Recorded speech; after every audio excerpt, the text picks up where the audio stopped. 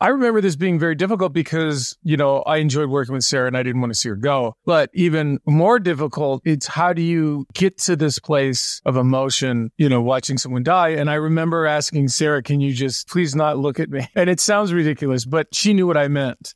And I think you know what I mean by that, because it's the loss is what you're tapping into is I want this to be different. I don't want this situation to be what it is. I want it to be different. I could have done something different. And as you see Clark move away from this scene, he is very agitated.